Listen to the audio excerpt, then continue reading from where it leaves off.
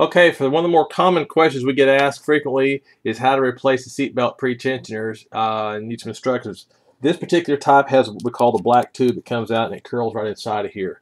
This tube assembly curls both directions. Some of them point from this direction, some of them come from this side and point this direction. So when we're asking you to look at these from left to right, some of them are both the exact same way and some of them are opposites. You have a left and a right. Inside of this tube assembly, how it functions, just for your own curiosity, you've got an igniter that sits right up inside this little neck right here. The igniter looks something like this.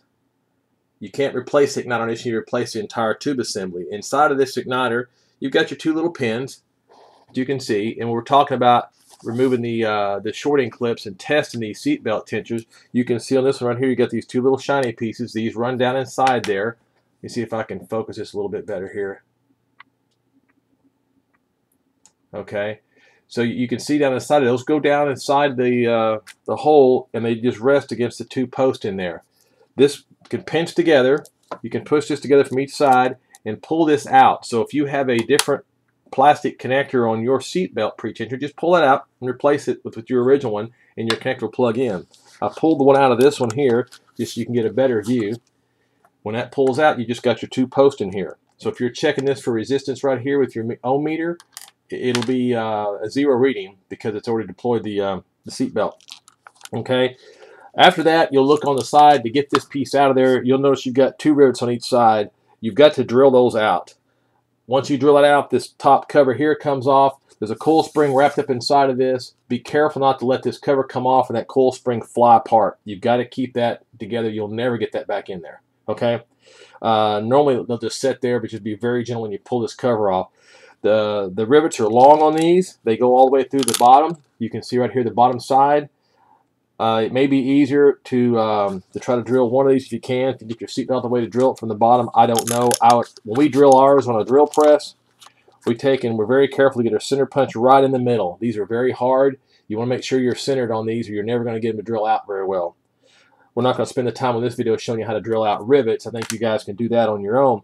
So once they're drilled out, you've also got to take this outside cap off here. This little cap right here will hold all these ball bearings that come from the igniter piece that we're sending you. So you pry the outside edge off of here, here, and in here, and you just pry it out to get that off, and that whole little casing will come off.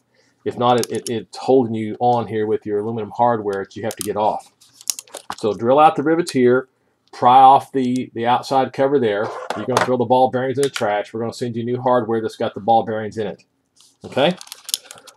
All right, so that's what you're going to be replacing. The piece that we're going to send you looks just like this. Here's a new one. And you may have a black one. We're going to send you one maybe a different color. It won't matter. If this doesn't plug in again, remove this and put in the original one from your seat belt and it'll match up. This is what your goal is, to put this in there. All right, so I've got one here we've already drilled open.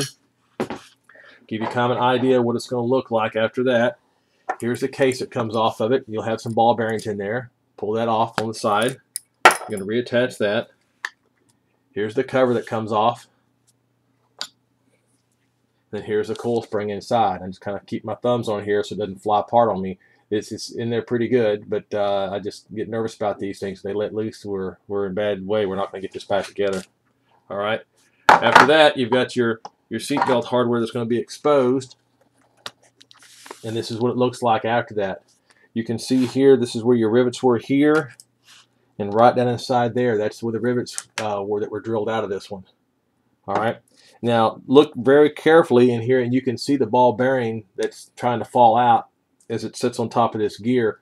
So how this works, the charge detonates here. There's ball bearings that are packed in this tube.